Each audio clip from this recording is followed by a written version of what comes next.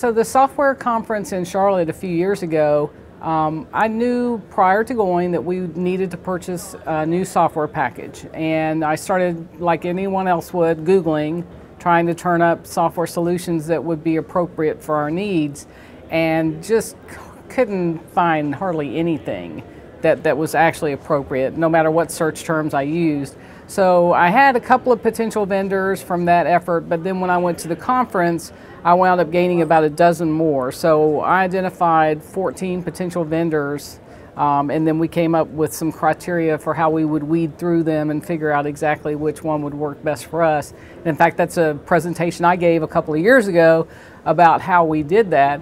And it was kind of interesting, that full circle, you know, where NAEM through the vendor fair helped me identify potential suppliers or vendors, and then I came up with methodology to do that, and then NAEM said, can you come talk to us about that, because they know so many people are doing that sort of thing right now. How do you figure out who your vendor should be and who's going to be best suited to meet your needs?